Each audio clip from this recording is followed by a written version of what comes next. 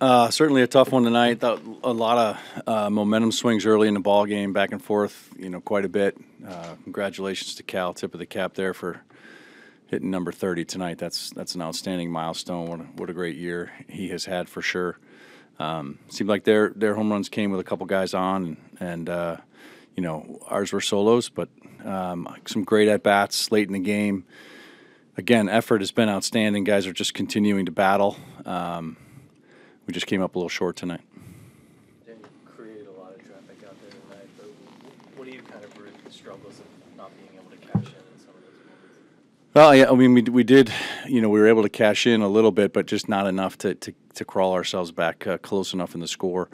I think, again, what we're seeing from at-bats are great, and we're getting the traffic there. We're looking at hitting the ball the other way. We're doing the things that we want to try to do.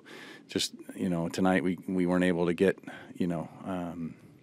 close enough at the time. And you saw their A relievers, like all their main leverage guys, and you really did put a lot of traffic on. I mean, does that say something, though, at least, that you're in the process is right, even if the results aren't? Yeah, I mean, 10 hits tonight. I think the guys, like you mentioned, they were up against their best, and they were battling. And, they had to make several moves. I think that they didn't anticipate because our guys battled so difficult tonight. So, it was these are the tough ones to lose because the effort was there, the battle was there. We just didn't come up on the right end of the score. You saw some frustration with George, his body language after a few of those tough knocks. What did you see from him on the mound tonight? Yeah, I thought he battled. He had I thought it looked strong to me, and I felt like he was keeping us in the ball game, and he was. And we just we weren't able to get enough going early on enough to keep the score in our favor. But I thought he was strong enough to get us where we needed to be. Even after he gave up the 3-run bomb, he kind of righted it. Got out of the inning, gave you a couple scoreless frames. He steps on the mound in the 6th. It's looking at a quality start. He's only allowed 3, and it just kind of fell apart from there. Did you see anything though that? Was he tiring or anything like that? No, I thought he looked strong still. I thought his fastball was good. I thought he came out tonight with one of the better fastballs he's had in a while. It just didn't go his way in the 6th, and it was a tough inning for him. Tatis just looked like he just ambushed a fastball, like he was looking something, and it just leaked middle right there. Yeah, I mean, you look at their lineup, and they've got some veteran hitters in there, and guys that are going to use the whole field, and they're tough hitters, they're tough outs, and certainly they proved that tonight.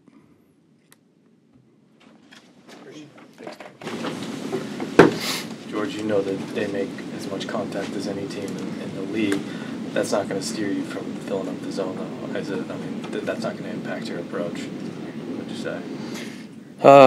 Yeah, I just got to be more fine. Really came down to 2 pitches. I was supposed to go in on Tatis. I ended up yanking it down the middle. 4-seam just wasn't quite up enough to Machado. And, that's 5 runs right there. And the guys that got on base, curveballs, I wasn't quite getting it down in the dirt. Kind of give them a chance to put the bat on the ball. They did a good job getting it in play. Yeah, I mean, it really came down to like 3 pitches that I missed and, 5 runs on the board. So, but yeah, a team like that, I just got to be more fine. And,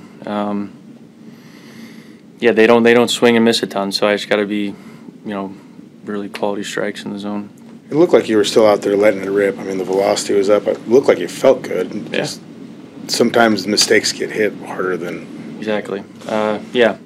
So, like, recently mistakes have been, a little more than they have been in the past. So it's just a challenge. I got to, just try and be better. It sucks when you miss spots, and then a result like that comes out of it. So. Is it frustrating, too, in the 2 strike counts? I mean, it seemed like they were able to make a lot of contact when you were. I feel like most of their hits were 2 strikes, honestly, curveballs or whatever. I'm really just trying to execute. I'm like telling myself, like, get this down, get it down, get it down, and just not quite there, and they can get to it. yeah, I just got to be better in those spots. I really just got to 0-2, 1-2, just really, just waste a pitch, really, to be honest. Then I can go back to some other things. But sounds like it's easier said than done because you know what you need to achieve. Yeah, that's the frustrating part. Like, I know exactly, what I got to do. It's just one little pitch there and there. It's not going my way, so. With Cal, I know we've talked to you a lot about just the success that he's had this season, the 30 homers 2 years in a row, and what he does with you guys as a pitching staff. Just what can you say about the season that he's having right now? Yeah, what do you have, 27, 30, and now 30?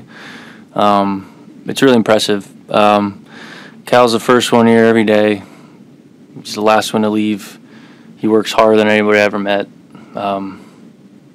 Yeah, he means a lot to the team. He does so much work with the pitchers, scouting hitters, and everything like that. And he comes up big when we need him. So he's huge player to have on your team, and he's just a great teammate too. Overall, I think that's the best thing about him. Thanks, man.